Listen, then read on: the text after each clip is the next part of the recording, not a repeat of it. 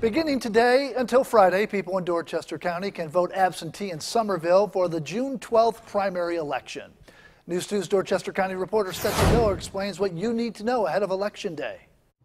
Hey, the South Carolina primary elections are just days away, and today Dorchester County has opened up a convenient voting option for people right here in the Summerville area. You can now vote absentee all this week right here at Summerville County Council chambers. Some Dorchester County residents walked into county council chambers to cast their absentee ballots for the primary election today.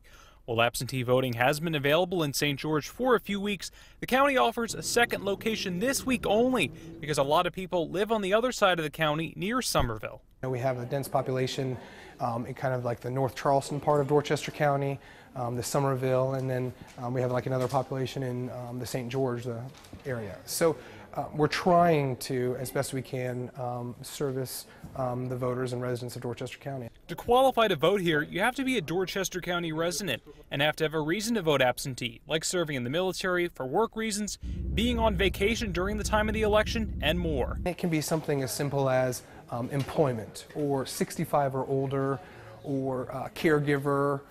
There's about 17 different reasons you can qualify. Now residents can vote here until Friday from 8:30 a.m. to 5 p.m. You just have to make sure you bring a valid photo ID to vote. In Summerville, Stetson Miller, Count On 2.